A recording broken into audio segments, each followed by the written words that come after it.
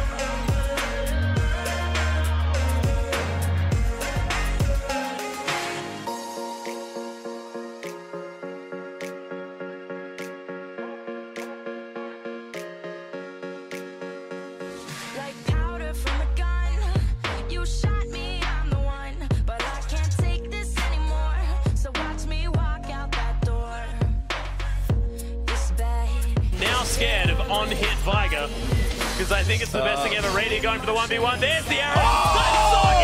Is it enough? Oh, the fate's good, but he needs to come back. Blue cut face check. Oh, he's got vision. That's very good. Another one again. He should have went for The it. black cleave is good. The minions are there. Another face. Radiant. Oh, the barrier. He might keep doing it. He needs more energy. So low. But the minions are now winning the fight for him. The shields were enough. They should have just went for This it. actually still might be a kill. He needs to get in range for Torn Q range. He's got it. Radiant Q. The kill.